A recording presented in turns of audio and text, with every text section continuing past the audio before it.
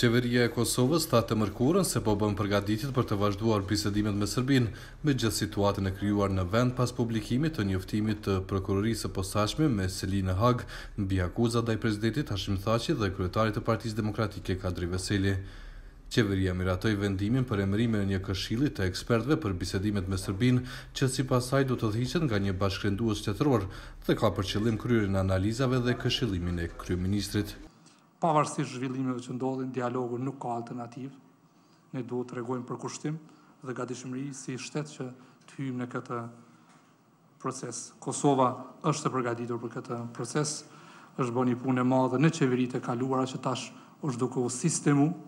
Tani jemi duke punuar që të kompozojmë një delegacion, një ekip shtetërore që do të përfaqësojë Kosovën në këtë proces, sigurisht kryesuar nga kryeministri. Publikimi i njoftimit për akuzat çoi në dështimin e planeve për rifillimin e bisedimeve ndërmjet Kosovës dhe Serbisë në shtëpinë e bardhë dhe sipas analistëve situata e re ka vënë në pikpyetje rifillimin e bisedimeve. Analisti Faton Abdullahu thot për zërin Amerikës se qeveria e kryeministit Hoti mbetet e brisht në shumë fusha dhe sipas tij pa pjesëmarrjen e presidentit Thaçi në bisedime me Serbinë do të jetë shumë e vështirë. Sepse presidenti Thaçi jo vetëm që është i preferuar i amerikanëve, por ka një përvojë të madhe në dialogim dhe ka ndikim të madh më shumë se sa të qenit vetëm president, qoftë në karakterin e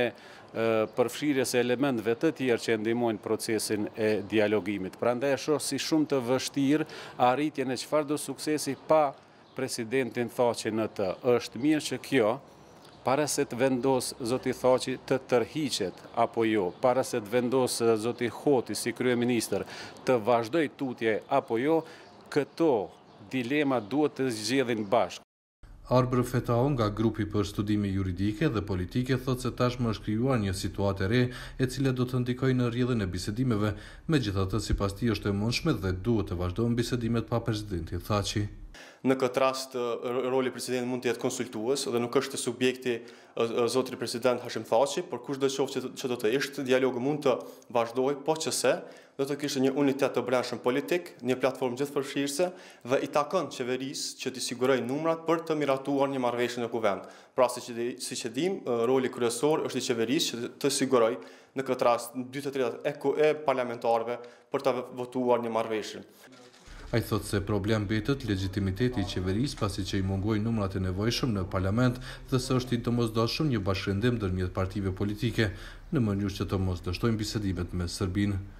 Ndërsa analisti Abdullahu thot se institucionet duhet që në bashkërendim me Shtetet e Bashkuara të shohin një mundësi të re për të vazhduar bisedimet e udhëhequra nga Washingtoni. Unë konsideroj se e mira do të ishte që të dy bashkë prapë ta vazhdojnë dialogun, sepse përderisa akta akuza nuk është e plot fuqishme, veprimtaria e presidentit nuk mund të ndërprehet, nga se do të ishte veprim politik i pamatur nga ana e Thaçit nëse ndërprehet tani.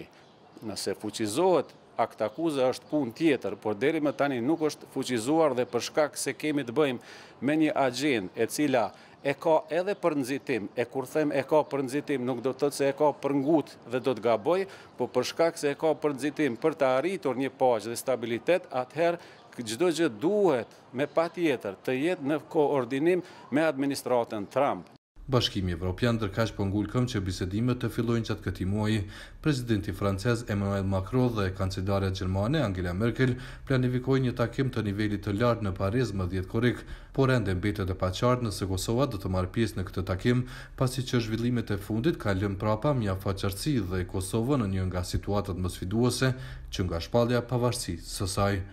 Për zërin e Amerikës, Leonat Shehu, Prishtinë.